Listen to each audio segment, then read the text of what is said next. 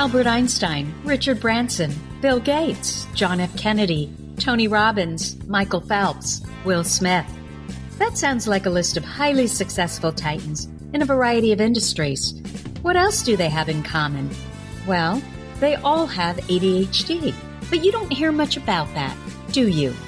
You know what you hear even less about? The successful women navigating ADHD. And that's exactly why I started this podcast, ADHD for Smartass Women. I'm your host, Tracy Otsuka. I'm an attorney, not a doctor, a lifelong student, not a coach. I'm also the creator of Cortography, a patent-pending system that helps people like you figure out what they should do with their life. And we're here today to talk ADHD, your superpowers, your symptoms, your workarounds, and how you proudly stand out instead of trying to fit in. I credit my ADHD for some of my greatest superpowers. And you know what? I spy a happier life for you too. So without further ado, a shiny new episode is starting now.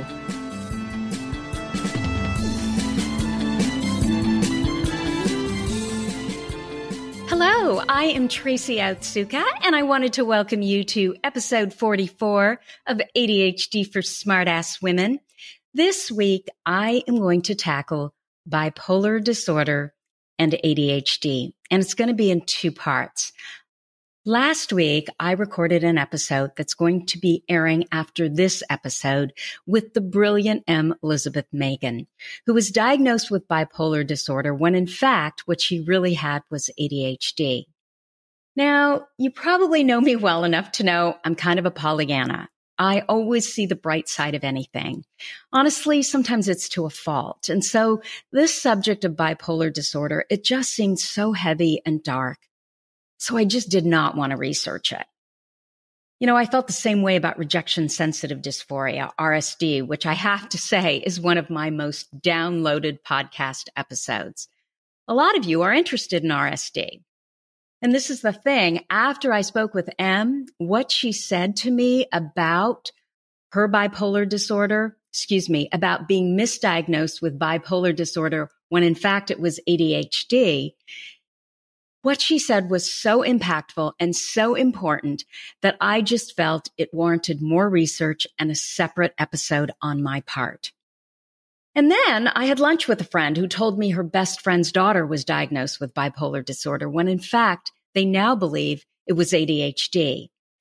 And that prompted me to ask in our Facebook group, ADHD for Smartass Women, who here has been misdiagnosed with bipolar disorder.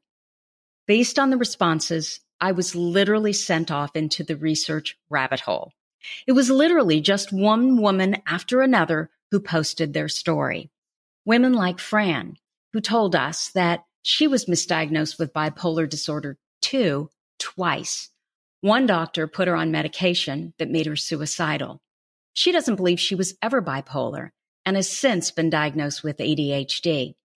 Leah shared that she was diagnosed as a teen with clinical depression with bipolar tendencies, whatever that is.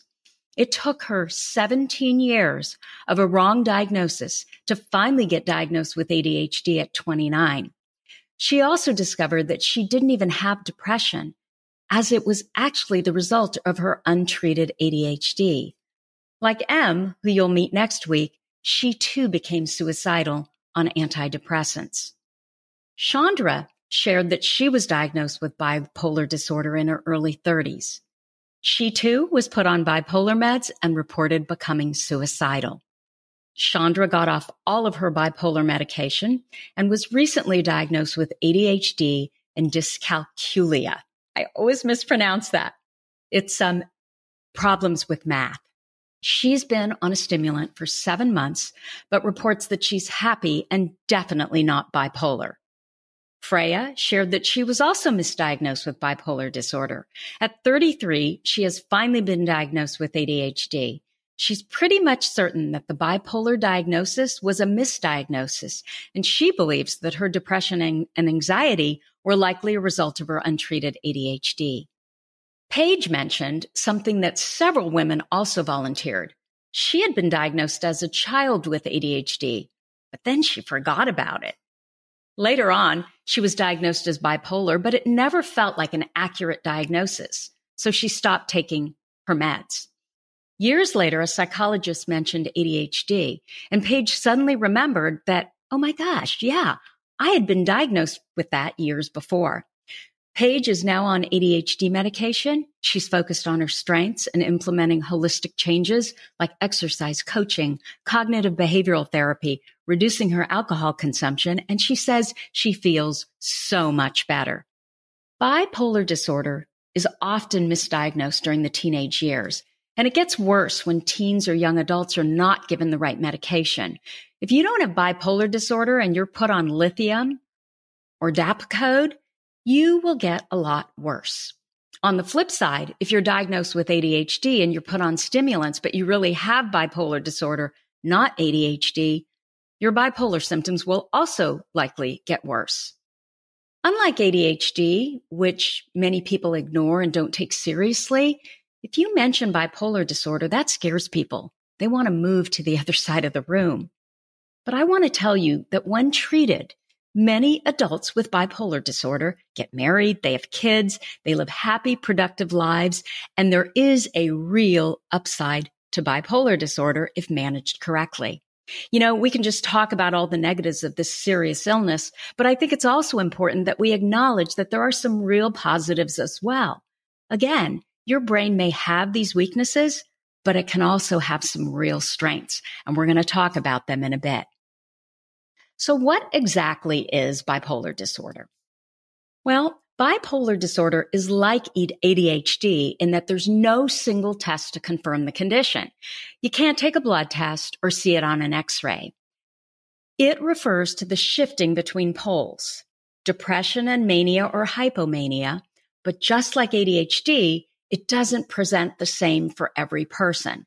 So if you're bipolar, you can tend more towards depression or more towards mania or hypomania, or you can alternate between the two. People with bipolar disorder, they feel intense bouts of sadness and hopelessness one moment, and the next moment they can be energetic and full of optimism. You should also know that thyroid issues can mimic bipolar symptoms. So 2.6% of adults in the U.S. are affected by bipolar disorder. That's 5.7 million adult Americans. The median age of onset is 25, although the illness can start in early childhood or as late as in our 40s and 50s. An equal number of men and women develop bipolar disorder, and it doesn't discriminate based on age, race, or social class. There is also definitely a heritable component. Bipolar disorder is the sixth leading cause of disability in the world. 70% of bipolar patients are misdiagnosed at least once. 70%. That is just crazy. On average, patients with bipolar disorder wait a whopping 17 years before they receive an accurate diagnosis.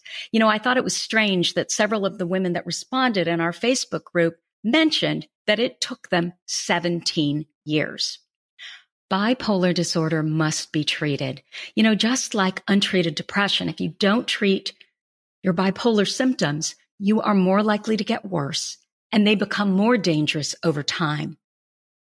Having bipolar disorder, it's serious. You know, 25 to 50% of those that are diagnosed as bipolar attempt suicide at least once.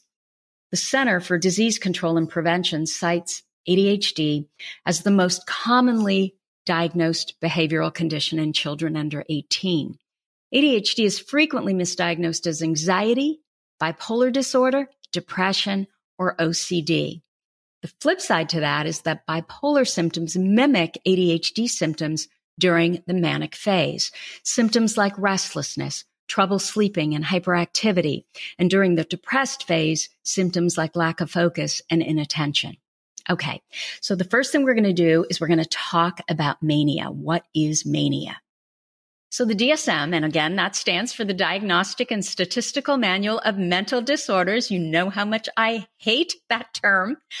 The DSM, and of course, the DSM is what healthcare professionals use to diagnose various mental illnesses. So the DSM defines mania as a distinct period of abnormally and persistently elevated, expansive, or irritable mood. The manic symptoms, they have to last at least a week, and they have at least 3 of the following symptoms. Number 1, inflated self-esteem or grandiosity. Number 2, little need for sleep. Sleep deprivation is a leading trigger for manic and depressive episodes. Number 3, an increased rate of speech. So you're talking really fast. Number 4, flights of ideas that make no sense. Number 5, getting easily distracted. Number 6, dramatic increase in very goal-directed activity. When you're in a manic state, you can be very, very productive.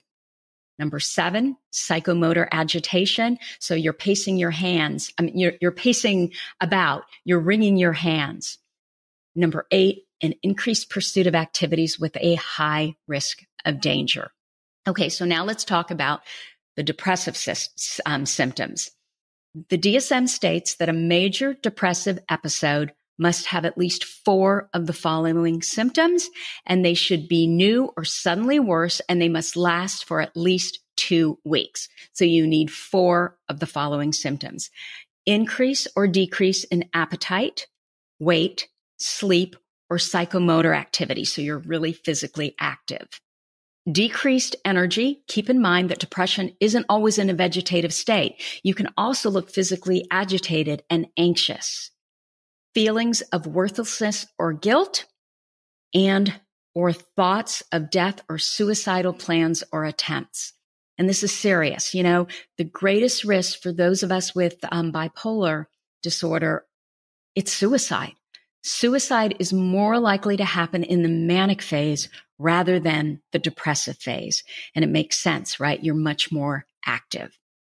So now we know what the manic and depressive phases look like in bipolar disorder. You also now need to know that there are several types of bipolar disorder. The first one is bipolar 1, and this involves 1 or more manic episodes or mixed episodes, so both manic and depressive, and it may include a major depressive episode. These episodes are not due to a medical condition or substance use, which of course means that you can't be diagnosed with bipolar disorder when your manic episode is brought about because of a bad reaction to medication. And you'll know why this is important when you listen to our guest M next week. Bipolar 1 affects 1 to 2% of the population. In bipolar 2, you have 1 or more major depressive episodes with at least 1 hypomanic episode. So there are no manic episodes. Hypomania, it's less severe than mania. It doesn't disrupt your ability to function as much as bipolar 1. When you think of bipolar disorder and how it's depicted in Hollywood movies, hypomania is probably what you're thinking of. And it's 1 to 2% of the population is affected by bipolar 2. Man, that's a tongue twister. Hypomania may be less severe, but again, it's not necessarily less debilitating. It can look like anxiety and depression. It affects more women. You have a tremendous amount of anxiety and depression. It's much more, there's much more rejection sensitivity there. The suicide rate is also just as high. In bipolar 2, the symptoms must still cause a lot of distress or problems at work, school, relationships, with relationships. Often people who experience hypomania, they don't even remember their hypomanic episodes. Okay, what is the third type of bipolar disorder? It's called cyclothymia, and it's characterized by changing low-level depression with periods of hypomania. The symptoms have to be present for at least 2 years in adults or 1 year in children before a diagnosis can be made. Adults will have symptom-free periods that can last no longer than 2 months. Children and teens may have symptom-free periods that last only about a month. Okay, the fourth kind of bipolar disorder or type of bipolar disorder is called rapid cycling bipolar disorder. And this is a very severe form of bipolar disorder. In the course of a day, you can experience both mania and depression. This is more common in women than men. The final type of bipolar disorder is called NOS, or not otherwise specified. In this category, it's for symptoms of bipolar disorder that don't fit clearly into the other types. Perhaps there are multiple symptoms, but there's not enough of them, or they don't last long enough to be true manic or depressive episodes. This also includes multiple hypomanic episodes without a major depressive episode. It would go into the NOS category. So how do you distinguish between bipolar disorder and ADHD? We already talked about the fact that, the symptoms can often mimic each other. Well, again, bipolar disorder, it can look a lot like ADHD because of the high energy level both of these conditions have. So you have the mania in bipolar disorder. It can look like high energy, distractibility, impulsivity, and a willingness to engage in high risk behavior. So how do you tell the two apart? Well, you do so by the level of intensity. Edward Hallowell and John Rady, they tell us in their book, Driven to Distraction, that, and the link's going to be in the show notes, that you can copy the behavior of ADHD, but you could not do so with bipolar disorder. Mania, it's the most extreme form of non-drug induced drivenness that we know. This also means that if you're not manic, but your medication makes you manic, I keep repeating this, that is not bipolar disorder. And this is important because, again, what I discovered is so many women in our Facebook group reported being misdiagnosed with bipolar disorder because they were put on medication, usually SSRIs, antidepressant medication that made them manic. Again, we'll talk more about that next week. So how else can we explain the differences? Well, first of all, people with bipolar disorder, they go through intense emotional changes that are very different from their usual mood and behavior. With bipolar disorder, it feels like an overall cloud or state, something that's coming from the internal and then spilling out. With ADHD, it's really contextual. People with ADHD, we respond from the external in. And you've heard me say a lot about how important environment is to our success and happiness. Our unhappiness is usually situational. We are in the wrong environment, the wrong job, hanging around the wrong people.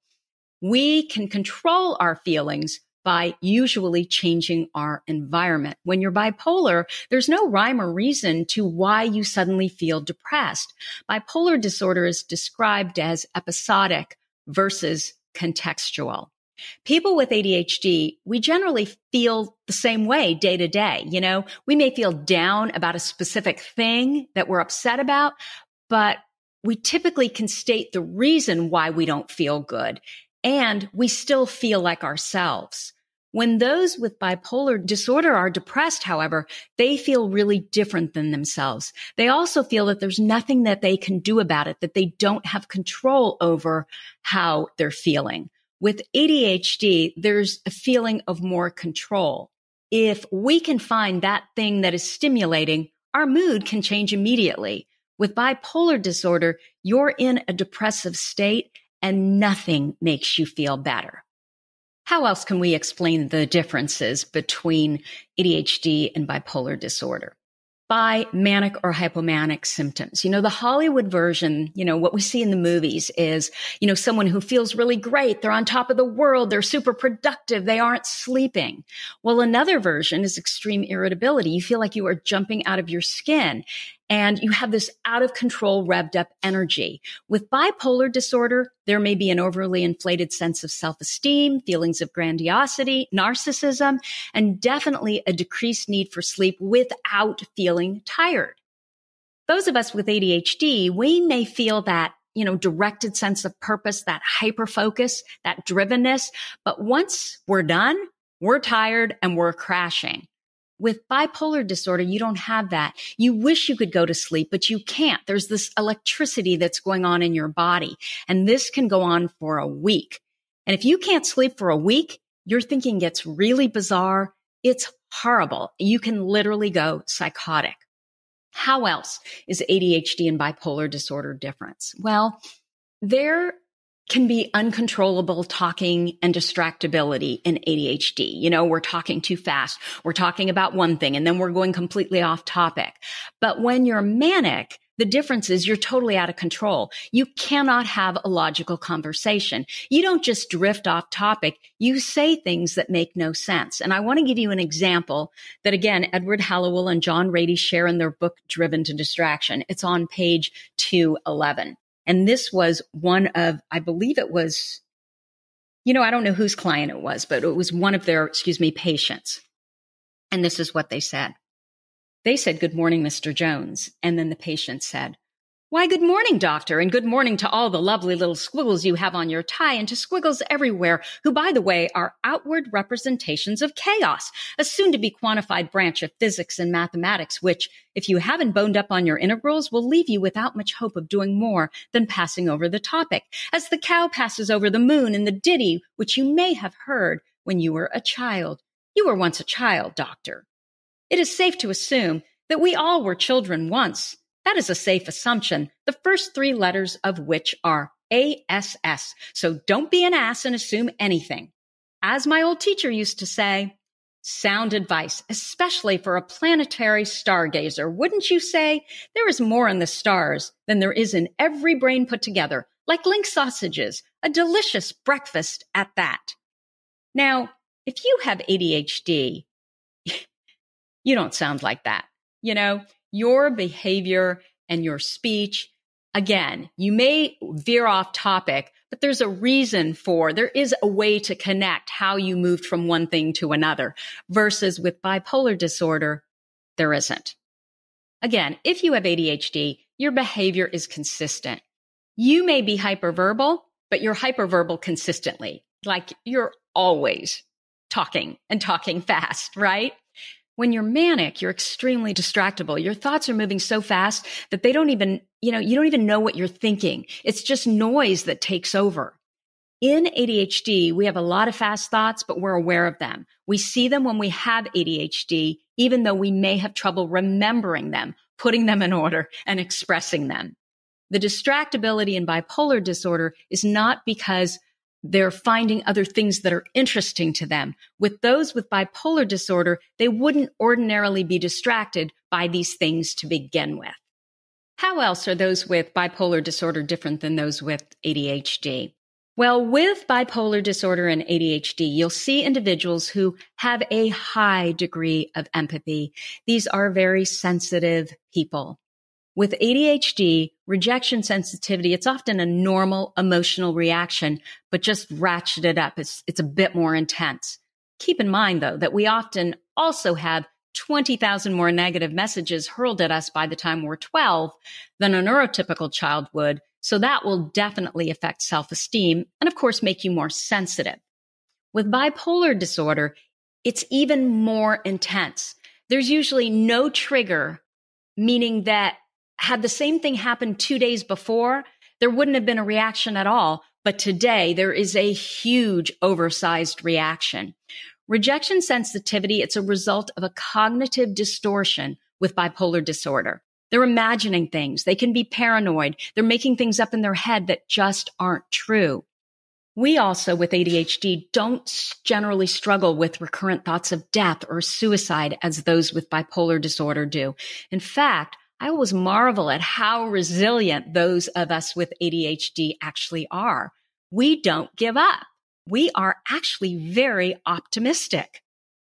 Okay, so now let's talk about the difference between ADHD and bipolar disorder in kids and teenagers. And so what I did was I looked to expert Dr. Robert Olivardia to get information on how to determine is it bipolar or ADHD in kids. And Dr. Robert Olivardia, he's a clinical instructor of psychology at Harvard Medical School and a clinical associate at McLean Hospital. He's also an expert in ADHD, and he has a private psychology practice. And he states that it's more likely to be bipolar disorder if symptoms weren't present at birth. So when you have a child who's difficult from birth, they're colicky, they don't sleep well, they're constantly moving, they're, more agitated, they may cry a lot, it's more likely ADHD. Mood dysregulation that you see in bipolar is more random or cyclical. The mood shifts are really different than what you see in ADHD. So, for example, bipolar teens, they will rage for hours. It's called a limbic rage, and you don't see that as much with ADHD. With ADHD, they'll be upset, but if they're distracted or exhausted, they'll almost forget about it. You also don't see psychosis in ADHD versus you do see this in bipolar disorder. There's grandiose claims of self-importance. I'm God. I invented Facebook. Bizarre thought patterns. These kids and teenagers, they're just much more destructive and violent. They also respond well to mood stabilizer. Bipolar disorder does, however, exist in children. These kids tend to be very precocious, highly gifted, but they suffer from night terrors. They'll talk about gore and death and murder and suicide. They have hallucinations. They can even exhibit some paranoia. We also know that in ADHD, there are often comorbid conditions, right? And bipolar disorder is one of them. So ADHD and bipolar disorder can coexist. In fact, Olivardi believes that 70% of people with bipolar disorder have ADHD and 20% of people with ADHD have bipolar disorder. Now, ADHD expert Russell Barkley, he doesn't believe this 20% statistic, and he states that most studies, including his own, have not found this to be true. He does, however, state that adults with bipolar disorder do have a higher risk for ADHD, and that risk is 20 to 25% for those with adult onset bipolar disorder, 35 to 45% for those with adolescent onset bipolar disorder, and 80 to 97% of those with child onset bipolar disorder also have ADHD. So when you have both bipolar disorder and ADHD, both conditions are worse. So it's even more important to get an adequate diagnosis because the medication that you would use for bipolar disorder, ADHD, or even major depression, they're all totally different. Lithium, which is prescribed for mania, usually makes ADHD symptoms much worse. SSRIs usually make your bipolar and ADHD symptoms much worse. For some, ADHD stimulants can make their bipolar disorder worse. So for others, they can take those stimulants if they have both ADHD and bipolar disorder. Again, we're all science experiments because our brains are so different. So you won't know how you react until you try. If you're diagnosed with bipolar disorder, however, but lithium doesn't work, you really should ask, is there any chance it could be ADHD instead? And if you have ADHD, you might also have a mood disorder beyond emotional dysregulation. A third of those with ADHD have an anxiety disorder. 60 to 70% have learning differences. According to Dr. Olivardi, the problem is that many people who are experts in bipolar disorder do not have a solid fundamental understanding of ADHD, and many people who are expert in ADHD don't have a solid fundamental understanding of bipolar disorder. Neuropsych testing, it doesn't help because it doesn't show bipolar disorder. If you're in a depressed episode, you're going to have much higher depressed scores. If you're in a manic episode, those scores will be completely different. So it all would depend on when are you even taking this test. Experts really need to make sure that they're asking the right questions. And if you're a patient, you need to know that most experts, they don't have an expertise in both areas. So it may be in your best interest to see an ADHD specialist and then follow that up with a specialist in bipolar disorder if you suspect that you might have both or something's not quite right. Dr. Olivardi also mentioned something that I thought was really interesting. A lot of people think that if you have a fiery, intense temper, that's ADHD. And in his words, it is not. When you look at bipolar versus ADHD rage, they are completely different in intensity. With ADHD kids, it's the same battle every day. If you tell them no video games, they're going to pitch a fit every single time you tell them that.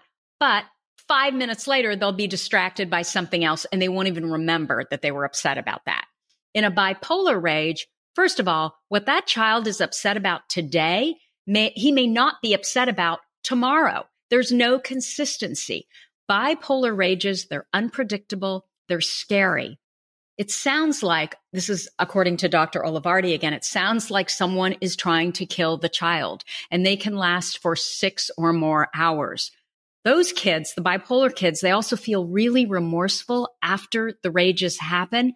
They know that something took over their body and that they had no control over it. versus ADHD kids, they feel much less remorse. Often they act like nothing happened.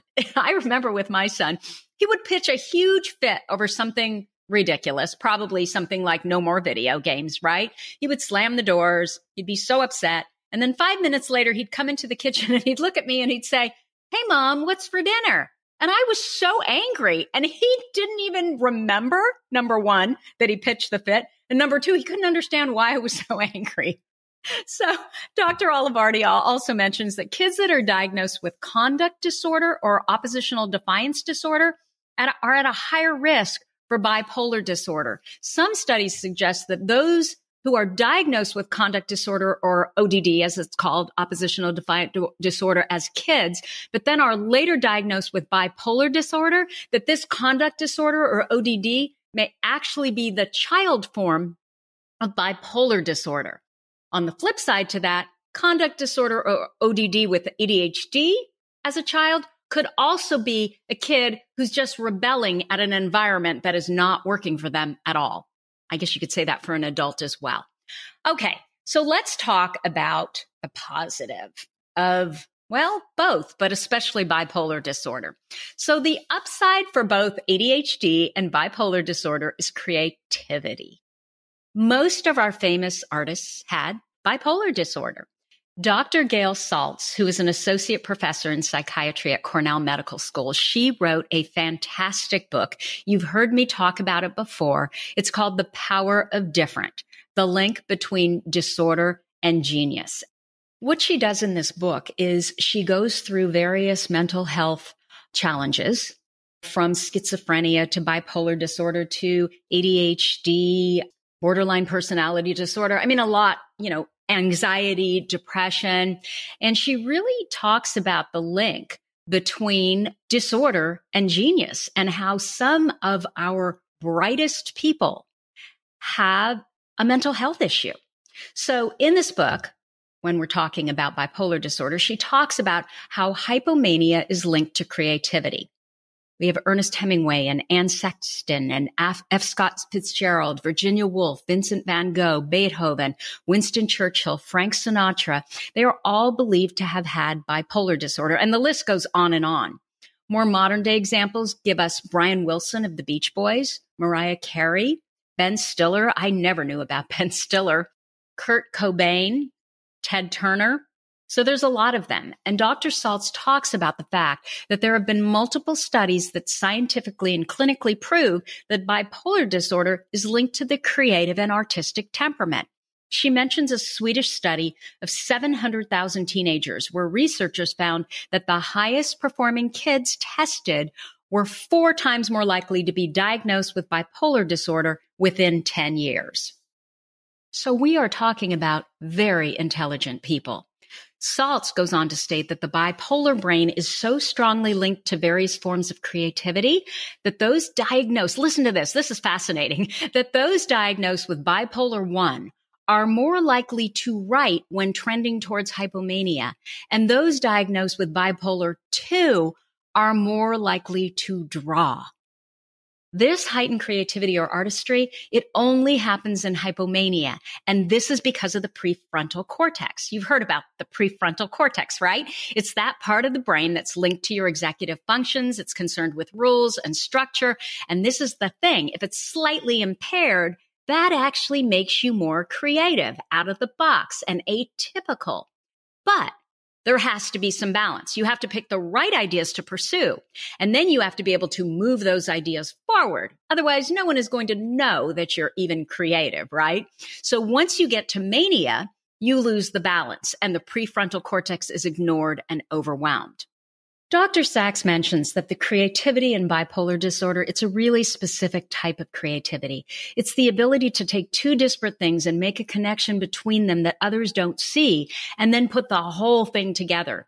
You know, they can see all the pieces at the same time. And she talks about Bill Lichtenstein, who's an award-winning broadcast journalist who was diagnosed with bipolar disorder in 1987. he decided that he wanted to create a documentary on bipolar disorder. He knew every piece of the documentary and what he wanted it to show, from people with bipolar disorder to experts talking about it. He even knew he wanted Patty Duke to narrate it. He didn't know Patty Duke, but he saw the completed project before he even started. And I don't know about you, but my ADHD brain can definitely relate to this seeing of the big picture, the whole picture, before I've even started work on a project that I'm really excited about. So anyway, I really hope that this podcast gives you a pretty good overview of the differences between ADHD and bipolar disorder and gives you a place to start if, for example, you've been diagnosed with bipolar disorder, but it doesn't feel right and you've always wondered if it's ADHD, or vice versa, you've been diagnosed with ADHD and feel like that's not the complete picture either, and you share some of the bipolar disorder symptoms. I really hope that this gives you a place to start. So that's what I have for you today. As always, you are listening to ADHD for Smartass Women. You know, if you've been listening to me for a while, I would really appreciate a review. It's not hard to do. You do not even have to write anything, although I am so appreciative if you do. If you're on the iTunes podcast platform, you can scroll down to the bottom. You can click on the stars. You can write a review. If you'd like to know more about me, our patent pending cartography system that teaches you how to figure out which of the many interests you have is the one that you should actually pursue, or if you have a comment, a guest you'd like me to interview, or a topic idea for this podcast, go to my website at tracyoutsuka.com and click on podcast in the navigation bar. You're going to see a microphone to your right where you can leave me an audio message. You can also reach out to me at tracy@tracyoutsuka.com. Thanks for listening, and I'll see you next week. You've been listening to the ADHD for Smartass Women podcast. I'm your host, Tracy Otsuka, and we're available on iTunes, Stitcher, Spotify, and Google Play. If you liked what you heard, we sure would appreciate a review. And not coincidentally, ADHD for Smartass Women, well, that's also the name of our free Facebook group. Go look it up. We're a totally smartass community of successful, ambitious women who share our ADHD wins, questions, and workarounds. We'd love to have you join us. You can also find all my details over at tracyotsuka.com. Don't forget, I spy a happier life for us, and I'll see you again next week.